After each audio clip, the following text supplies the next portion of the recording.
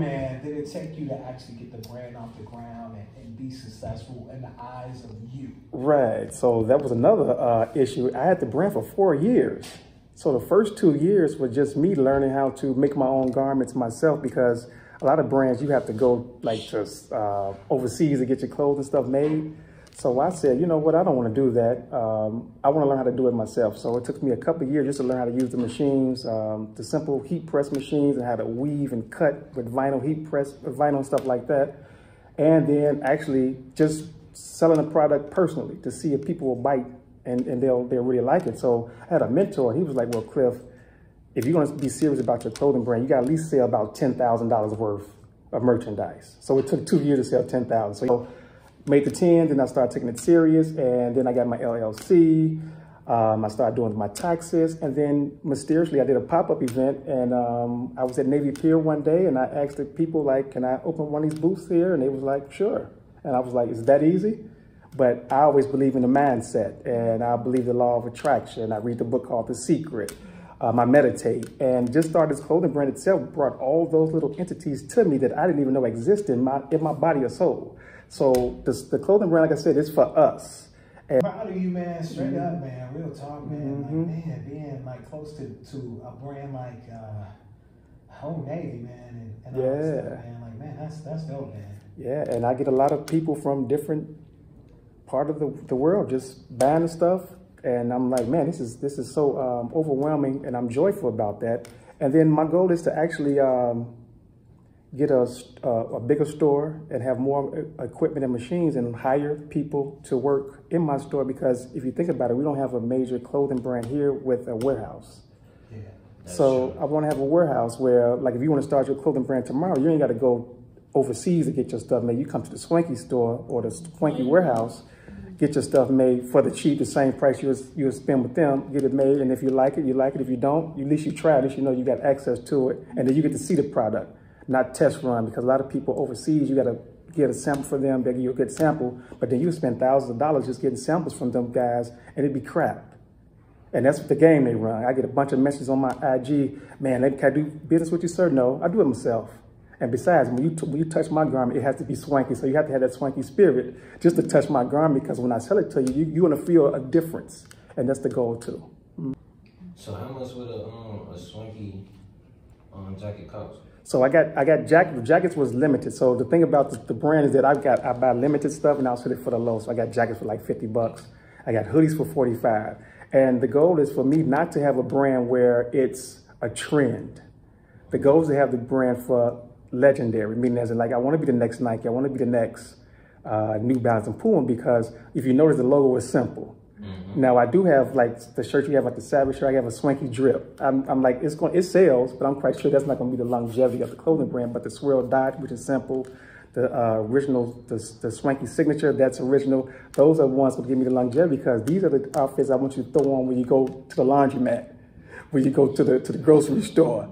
Not just when I'm gonna go out and kick it and I'm gonna put on this swanky garment. I want you to wear it every day. So now it becomes the norm. I'm trying to link up with a couple of artists as well and give them some of the outfits. I got a couple of DJs on my side. I got you. Okay, got you. Yeah, I got a couple of DJs that I'm trying to link up with and just get the brand out there and just get it known. And then my goal is to whoever's intact with the Swanky brand, I'm going to make sure I represent them too. So like the artists that were just here, I'm gonna get this information, I got this information. If there's anything I can, if the brand grow and there's anything I can do to help out, I'm gonna help out, because I need to show my generation how to stick together with the young generation. The stuff you guys was doing, I was doing back then, just a little bit different. The pants sagging is y'all thing. Ours was gym shoes with the laces, different colors and crisscross and stuff. So it was the same thing, you know what I'm saying? So it's like I said, Swanky is a movement. That you hear, because you can help me out. There you go, I got you. Do you remember comfort bonds? Comfort bonds? Yeah, comfort bonds. Like back in the day. Yeah, right. Describe that to him, because when I was trying to tell him, he was like, what the hell are you talking about? And see, that's a good idea because maybe I can make a swanky copper bond, and then the youth won't know about it. I told him, and see, this made the case for why I should do a song for him. I messed around and let this slip out. Then back in the day when I was a little shorty, I sung in the choir. So I used to have a different colored one for a different color Sunday. So like yellow was like like the same color you got on. I had one of those on around my waist. And I was trying to explain it to him, and he was like, bro, I know there's an age gap, but I really just don't know what you're talking about. So like, if you could really like paint that picture for him, like describe, like if you got a site he can go to that maybe somebody got one on, you know what I'm saying? Like, I could pull up one of my prom pictures. I got a sequence one on. There we go, right there. There we go. Send that to me, and I'll forward that to him, and I'll show him. Because I believe they still make those. Like when people people do suits and all that stuff. But I just think maybe that's not the terminology as far as what they call it. I think it's still a compromise. Compromise is a huge belt. That's how you look at it, a huge belt. That's what it is, a different color. That's all it is. Right. You got a black one, you got a red one, a yellow one, a purple one. Oh, he's looking at me crazy. See, I got that. All right, man, so get back to you. But I'm Brother Swanky, man, accomplishments, man, that you're like super proud of, man, since you've had the brand. Accomplishments, so actually just enlighten myself. And that's a major compliment, and the fact that now I'm trying to enlighten my peoples around me, my peers. And I'm at Navy Pier, and that's a major accomplishment for me because I can't believe I'm at Navy Pier with my clothing brand, coming from the south side of Chicago, Inglewood. Man, come on, clap it up for Inglewood, man. A bad reputation, and I'm representing it to the fullest and let people know, like, it ain't like that in Inglewood everywhere. Speaking of Inglewood, right, this gives me a perfect opportunity to do this, which is legal. This is WiiT 88.9 FM Chicago, so I got the legal business out the way.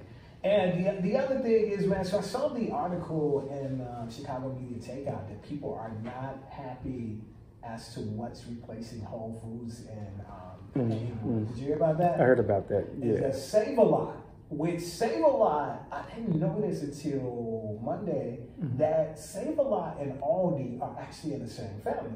Right. Never knew that. And so I was like, well, Aldi is losing right now, you know what I mean? Because a lot of people are disappointed in the taste, and my father went and got some food, and within 2 days, it was spoiled. You know what I mean? And even the meats, like different people, like, you know, since they started spending money on advertising, it seemed like the product line has went down. Like they switching brands on you and you don't even know. You thinking that you ain't put enough cups in your coffee and it's really the creamer. The creamer is Bland's head. That's what it really is. You know what I mean? Like they didn't tell you that it went from Friendly Farms to Bar Mitzvah. They didn't tell you that. They didn't tell you that. Right. You know what I'm saying? You still back. Oh yeah, it's $2.29. They probably just changed the coloring on the package from green and orange to white and brown. That's what it was. And it's like, no, that's a whole nother brand, and they still skimping on it. And so, you know, the thought is that with Save-A-Lot coming, is that it's a lower end store, and why can't they get something that's better? And I was sitting there thinking to myself, well, if Aldi is doing bad, and they're in the same family, and Save-A-Lot is doing better, what could happen is Aldi actually could close. Right. You know what I mean? And it's, you know, that's what really could happen. It's actually a few that has been closed down in the area already. Right. Yeah, it has, man. Dude, some is due to theft, and some is due to just like folks not coming. Right. And then we you know, our culture tend to tear up our own stuff, which I still don't understand that concept.